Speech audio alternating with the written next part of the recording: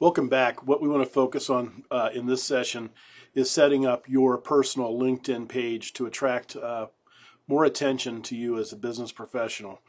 We want to work on maximizing your presence on LinkedIn and take advantage of ways you can be located best by people that are looking for your type of expertise.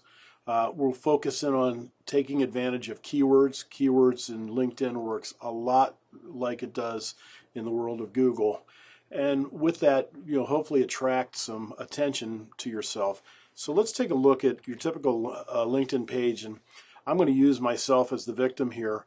When you log in, you'll see that you'll come to your home page, and in order to get starting to maximize your personal profile, what you do is drag, of course, your cursor over here to the profile in the toolbar above, and then move down to Edit Profile. That's going to open up the screen for you to be able to do so many different things. And from editing the background, which we're not going to go into so much today, this is a rotating prompt screen up here to try to get you involved in more and more things. So every time you log in, they're going to ask you if you want to update different aspects of your personal profile. But I'm going to X out of this. In essence, what I want to start to work on is editing things like your name, your background, your education, and the very basics of getting you started on the road to being discovered on LinkedIn. Once I've hit the edited profile from up here on this, you'll see that in all cases it opens up a pencil which allows us to edit things. Now, as you can see in my title line, my name line is all I've put in as my name, but I did include my designations. I'd recommend that you do that as well. You've earned them. It might give you some credibility while people are out searching. This next area is really kind of important. I find that when I search a lot of people on LinkedIn, they have very boring and vanilla titles to their jobs. Really, people aren't searching for owner of agency in Hamilton, Ohio. They want to look for people, and I would say, use the adjectives to best describe how you feel that you're going to maybe enhance your profile for people searching. There's a cool thing with the tool here, and I'm going to open it up. You type in this line what you want to put, and I would suggest that you change from your boring old, I'm the owner or I'm a commercial producer. Give us something with a little bit more gusto. And they give you some choices because they'll give you some examples, but they're also going to say who's some other competitors in your area or your area of expertise that you can hone in on. So take the time to write out what you feel your title best explains you for. Next is where you're going to modify your experiences and what you do presently. And when you click on that, it brings you down to the different areas that you've had jobs for. What I'll tell you about is you can add a position by just, again, hitting this click button here, and you'll be able to add on a position. I've listed my current jobs here where I'm doing things like I'm a continuing education instructor looking to be hired by other associations and states, and then also my function at the agency. I am a principal, but I also focus in on the fact that not that I'm an owner. I don't think that's going to get me any kudos from a consumer. I focus on what I do from a sales position. You can edit any one of these by clicking on the button and again change it, put the time period, where you do business, and this is the area that I really want you to focus on. I'm going to show you this again. Is this area down here is where you really get to work on the keywords. I'd take time to list out 10 or 12 keywords of areas of coverage that you excel in and you think the people will search and try to find you based on that. One of the things I really focused in on, you'll see in a lot of my examples, is I've focused in on the cyber coverages as far as that's concerned.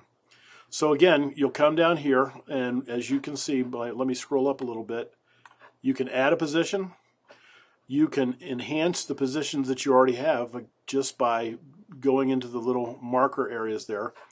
Another thing I tell you to focus on while you're listing your educations or you're listing your previous occupations, try to focus on listing occupations that have led you to where you are today.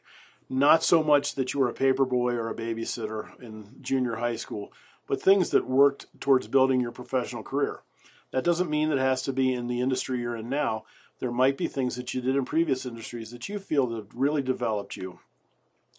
Next area I want to focus in on, and I'm going to skip over on the skills and endorsement, that will be for another, is to get your education. And so we can add educational levels. What I did is I basically listed my college and high school experience.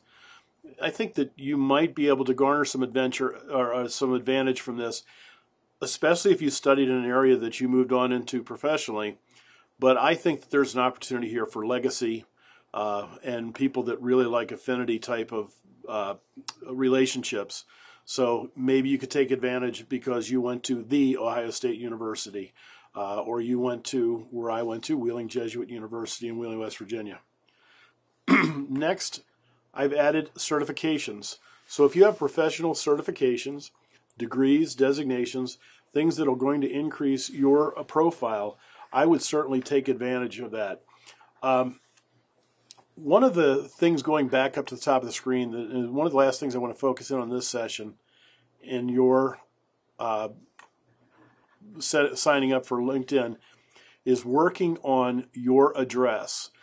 If you look at your LinkedIn address and you've not done anything to customize it, you'll see that it has your name followed by about 32,000 digits and letters. Really doesn't focus on bringing attention to what you do.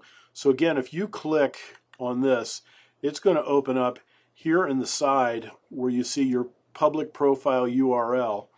And again, next to it, you have the opportunity to click on the pencil. And this is the area where you try to find something that I think designates what you do for a living, and that's how people will search to try to find you. In my case, it's Mark Riley Insurance. So again, this is an area that's largely overlooked and ignored.